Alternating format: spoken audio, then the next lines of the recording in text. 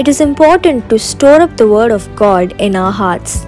Greetings in the matchless name of our Lord and Savior Jesus Christ. Psalms chapter 119 verse 11 says, "Your word I have hidden in my heart, that I might not sin against you."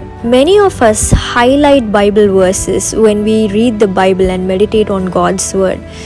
We note down our favorite verses, the verses which have spoken to us, but are we really following them? Do we have them in our hearts? Have we stored up the commands of God in our hearts? It is very important to follow the word of God, not just read it or meditate it. And to follow the word of God, we first need to store it up in our hearts.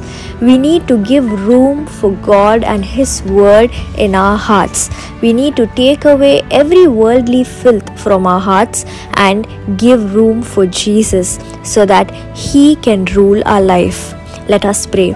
Loving Heavenly Father, help us to store up your words in us. Father God, help us to abstain from every sin of this world and look to you and focus on you alone.